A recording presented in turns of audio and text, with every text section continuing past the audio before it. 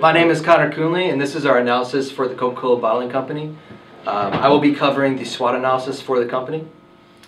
Starting off for the external analysis, we have the opportunities and threats. On the opportunities side, in the industry environment, we have diversification.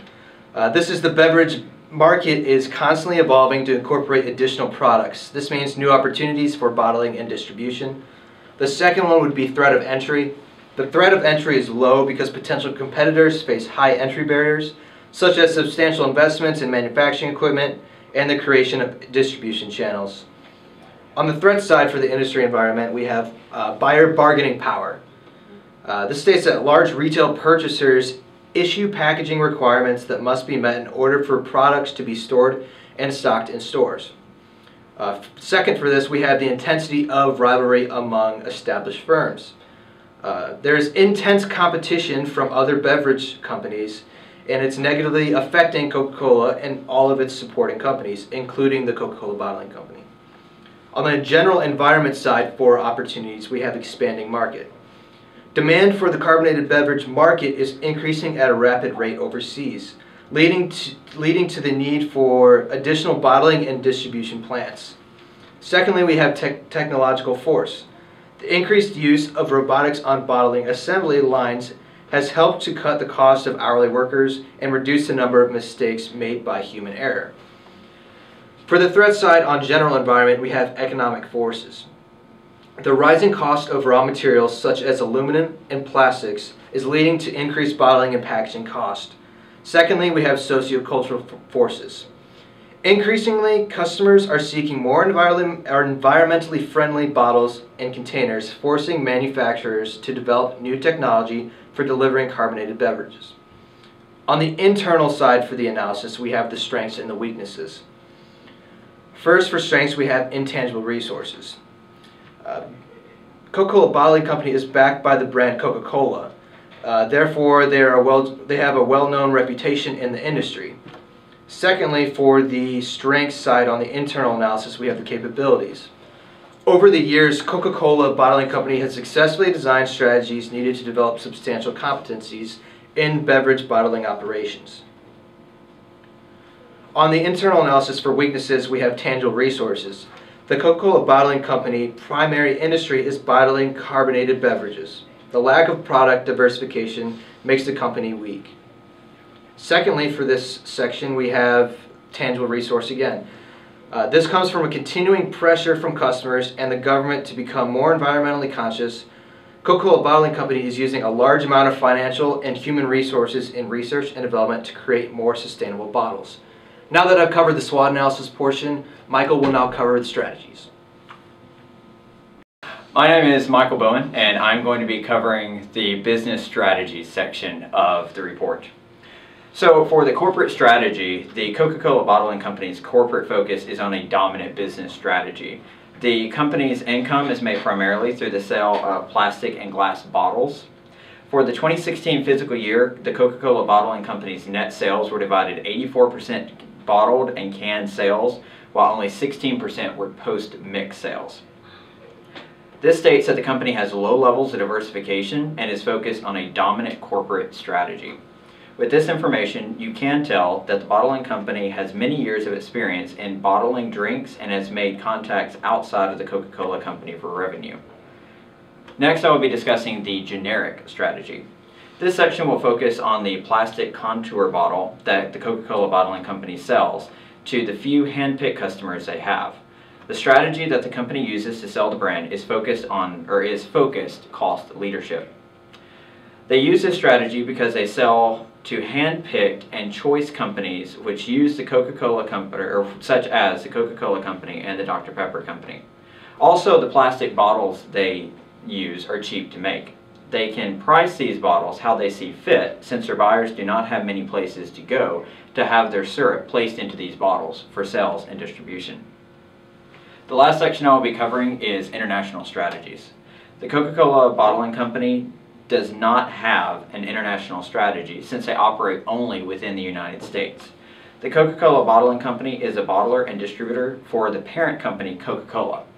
While Coca-Cola is sold in over 200 countries worldwide, the parent company is in charge of the distribution of the bottling franchise, both domestic and internationally. Currently, the Coca-Cola Bottling Company only has rights to distribute and market products to the Southeast, Midwest, and Mid-Atlantic regions within the United States. The ability for expansion in foreign markets is left to the discretion of the Coca-Cola parent company, who manages the international competitive strategy. Next, we will be talking about corporate governance. I'm Austin Warden, and I'm going to talk a little bit about the structure of the company as well as the corporate governance. For the vertical structure of the company, the Coca-Cola Bottling Company uses a tall structure with many levels of management. Most larger companies have to use a tall structure because it's just nearly impossible for them at their size to be using a flat structure. The levels of management include low and high level managers, as well as many executives like the CFO and the CEO. For the horizontal structure, the Coca-Cola Bottling Company uses a functional structure utilizing many specialized departments. These specialized departments include, but are not limited to, the Human Resources Department, Manufacturing, Sales, and Distribution. For the corporate governance of the company, we said that the corporate governance of the company does not pose a problem at this time. There is, however, a possible corporate trust issue. This consists of the CEO actually being the chair of the board of directors. This can cause a mistrust because there really is no limiting power with him inside the company. We're going to kick it over to Abraham. He's going to do the problem with the company. Hello, my name is Ibrahim Mahana, and I will be talking about the issue that we focused on to the Coca-Cola Bottling Company.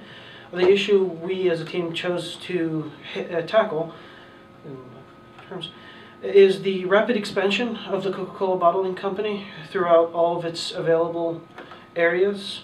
The biggest issues that the company will or is facing currently is the misunderstanding of what's going on financially. Due to the rapid expansion of the company, the finances will eventually start to become less available to the higher-ups at the rapid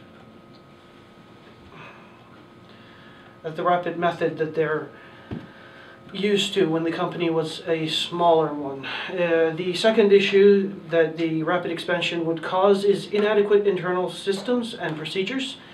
It's a big issue due to the fact that the bottling company was small. They're not used to a larger, more paperwork, more red line heavy work environment that the bigger area of the company has given them. Fast growth amplifies errors. Ordering, shipping, and ordering syrup from the Coca-Cola Bottling Company now has come with a lot more red tape due to the company not wanting to deal with lower distributors but the actual higher up managers that they're used to dealing with. Another one, which is a major one, is the diminishing profits due to them buying more and more areas. The Coca-Cola Bottling Company Consolidated is facing more issues when it comes to profiting from sales.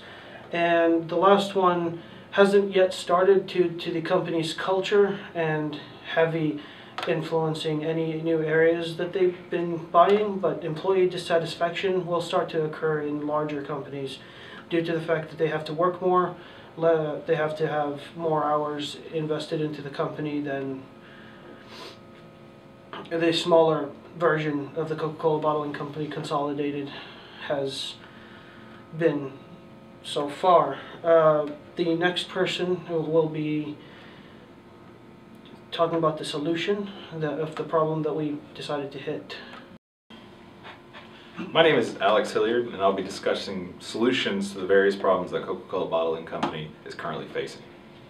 Rapid expansion can be tricky for any company to deal with. One thing Coca-Cola Bottling Company could look into to get this expansion under control is finding a CFO or higher management who has experience dealing with companies undergoing such rapid expansion. In its current state, Coca-Cola Bottling Company is not creating much to show for with all their expansion. This CFO or higher management could give valuable input on how to deal with the intricacies of running such a large company. If such a solution is not possible, establishing a business service center designed to optimize operations by delegating the tasks associated with this rapid expansion to people who have experience with dealing with this expansion could go a long ways in handling this issue. Along with finding experienced management, Coca-Cola Consolidated should consider pulling back or at least putting a halt to their expansion. Their growth rate is not matching the company's net income each year. This shows that the company's current expansion has done nothing other than add strain to the company and its many employees. In this presentation, we have covered the SWOT analysis, corporate strategies and structures, addressed any potential corporate governance issues, and discussed the problem facing Coca-Cola Bottling Company along with solutions to this problem. Thank you for watching our presentation on Coca-Cola Bottling Company.